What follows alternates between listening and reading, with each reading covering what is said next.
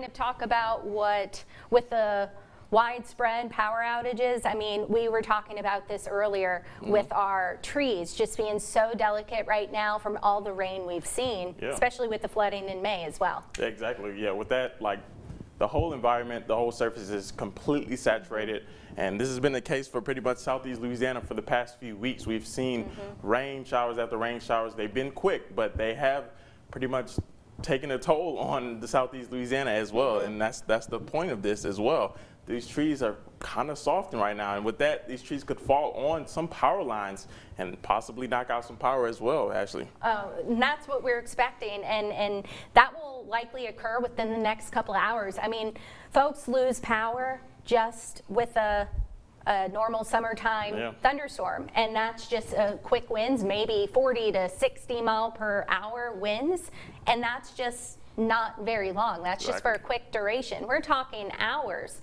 of feeling these winds. And winds, these are actual winds right now. So sustained winds. At the airport, 25 miles per hour. Thibodeau, 35. That's going to increase. Sustained tropical storm force winds at the New Orleans airport, 43 miles per hour. And these wind gusts are picking up too, Matt. Yes, they are. Yeah, and with that, it's not going to slow down anytime soon.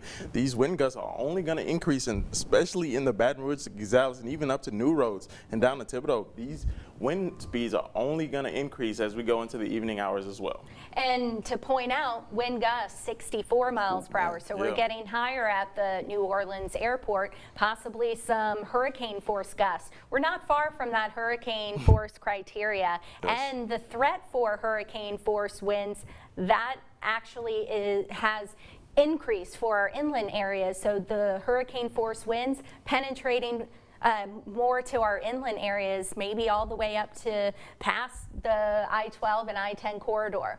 Extreme wind warning. This is going to continue until 4:30 unless told otherwise. This might get extended into the later portions of the evening, especially since it has slowed down. Northwest at 10 miles per hour, and Assumption Parish is included in that extreme wind warning. And so areas shaded in the yellow, you need to treat this as if it's a tornado warning, but a tornado warning for 1 to 3 hours. These areas could have winds of 115 miles per hour for an extended amount of time. So this is extremely dangerous, not just a severe thunderstorm warning or a tornado warning. No, you need to take the same precautions.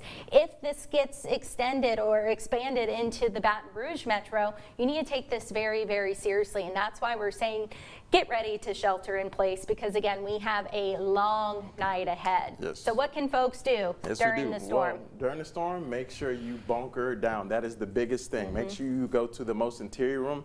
You may not have a most interior room, but hey, a half bathroom or anything like that, a closet or a pantry in your kitchen, that may have to do for now. And also pretty much, hey, if you're in any trapped floodwaters as well, do not go outside as well. So that's, if you need to get out, hey, try to get to higher ground, but make sure you're not in any closed attics as well. And don't walk or swim in any floodwater. That's the most important thing right there.